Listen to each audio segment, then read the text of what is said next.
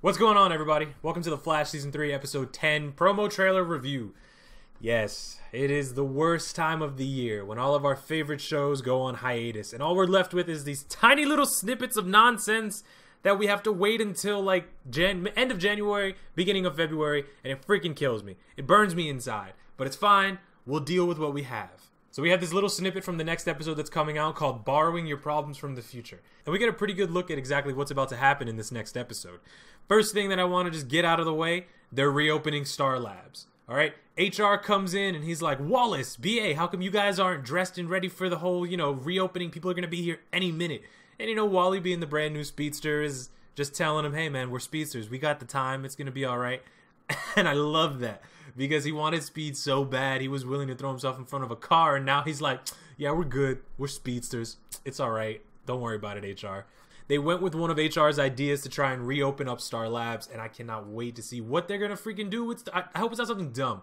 I hope it's not something dumb, because people aren't going to trust them after the whole, blowing a hole in Central City thing. So maybe they went with his idea to turn it into a museum, or maybe it's just a place where they'll show off cool technology, but, it's not like it's going to be as active as it was before. But the big reveal in this entire trailer is the fact that we have Barry, who is mad at Wally. I mean, oh my god. Wally is suited up. He's running around with Barry. They're stopping people. Barry's mad at Wally because he's not following directions, but is it really something so simple? I mean, come on.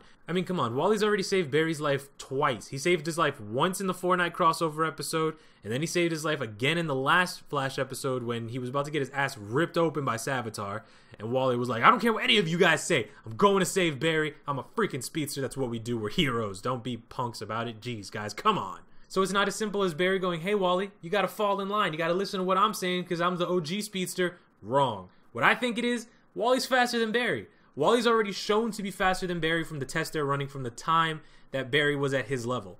And in the comic books, if you guys know, Wally is the better speedster. Wally is the more, Speed Force inclined speedster of all of the speedsters, really. There are, of course, things certain people like Savitar could do that Wally never could do. Whatever. But Wally was able to do so many more things than Barry could. He was even able to use the Speed Force to form a suit around him, just out of straight Speed Force energy. Even the new Wally West has been able to do that. So I think it's just a matter of who's faster. I think it's a matter of Barry's upset because Wally is kicking ass. Wally is freaking moving like Barry never could. And every season, it's a speedster that's better than Barry. Reverse Flash, outclassed. Zoom, hella outclassed. Savitar, literally, when he runs, he moves through what seems to be the Speed Force, alright? And Barry just, no. Two Flashes, couldn't beat him. But Kid Flash is too freaking fast for Barry to be like, this isn't fair, I'm done, I'm out, I don't want to be a speedster anymore, I want to go see if Batman has a position for a new Robin.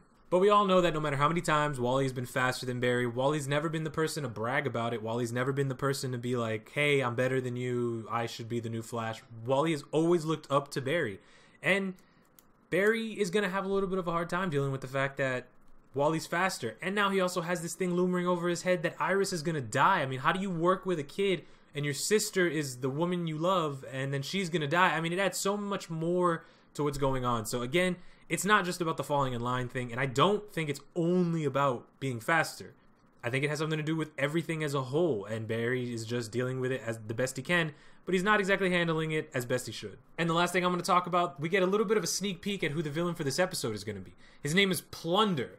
Now, Plunder doesn't exactly have crazy, amazing abilities in the comic books, right? He's just an expert marksman. And in the comic books, he was part of Blacksmith's rogues, and, they all worked to try and get rid of Barry's allies. They wanted to take down the Flash. It's normal stuff, he wasn't anything huge. He was a rogue.